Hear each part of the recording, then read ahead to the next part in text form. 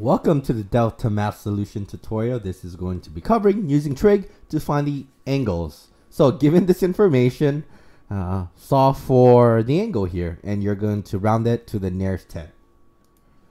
So we'll start here by drawing our person, like always. So we can label our information. Here's our person, and we saw that it's 93, which is your closest one here, which is going to be your adjacent, I think that's how I spell it. And 47 here is your opposite. Okay, now you want to make sure you set up your trig ratio properly. So the one with opposite and adjacent would be tangent, TOA. So you write tan of the angle, but you don't know the angle here. So you can write x angle here. And that's going to be equal to your opposite, which is 47, is divided by your adjacent, which is 93. Now, to solve for that x, you want to use the inverse. So do you see how that is the angle? Theta. So in this case, it's x. So now you use the inverse. So x is going to be the tan inverse of that. So it's the same thing. So all you have to do is now just write x is equal to tan inverse. So it's to the -1, parentheses 47 divided by 93. There you go. That's how you solve for the angle.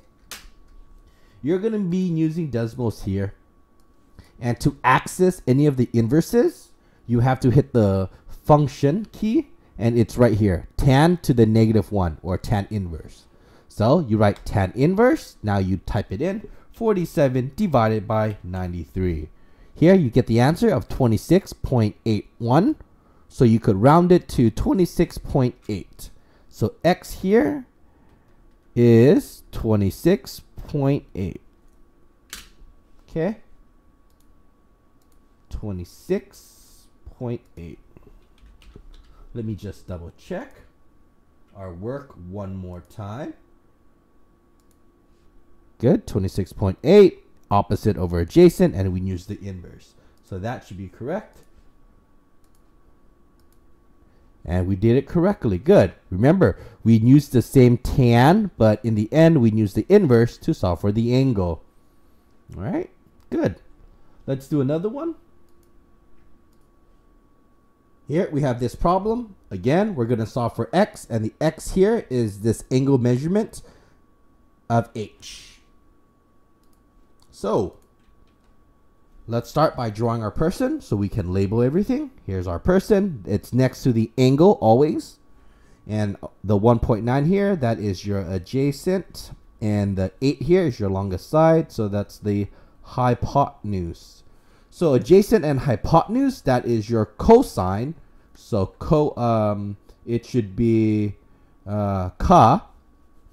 cosine, adjacent, and hypotenuse.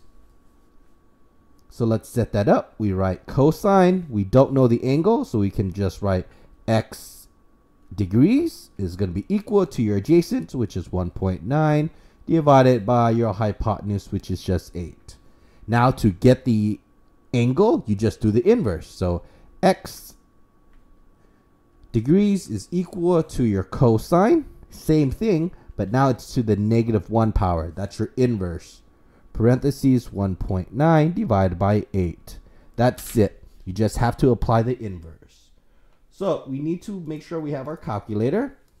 And remember, on Desmos Scientific, hit the function cosine inverse. And it is the number 1.9 divided by 8. So the answer here is 76.26.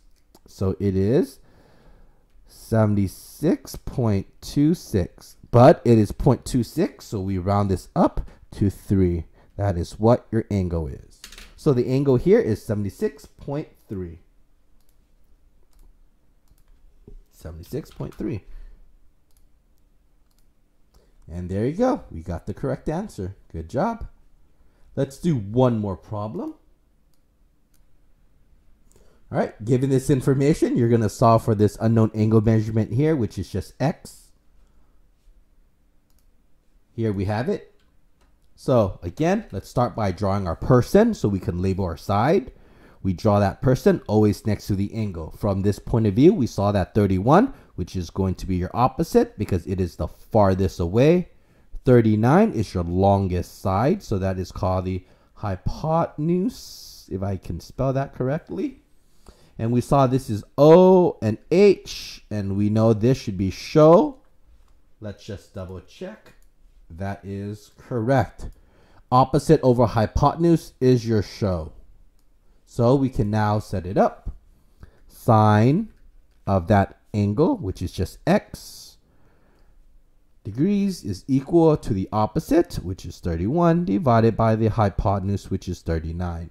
To solve for the x, we have to use the inverse. So x degrees is equal to sine inverse, so to the -1 power, parentheses, 31 divided by 39. Now we can just plug that into the calculator. Again, you have to hit the function key on Desmo Scientific to bring it up. Sine inverse, 31 divided by 39. That got us 52.64. X is equal to 52.64. And it is 0.64, so we can just keep it as 52.6. We don't round up. All right, 52.6. That would be our answer. 52.6. And we did it correctly. Sine inverse, good. All right. They just use a different letter here, but we just use X. Same answer. All right. So there you go. That is everything you need to know how to do when it comes to using your trig ratios to find your angle. I showed you one. The first one was a inverse tan. The second one was a inverse cosine, and the last one was an inverse sine.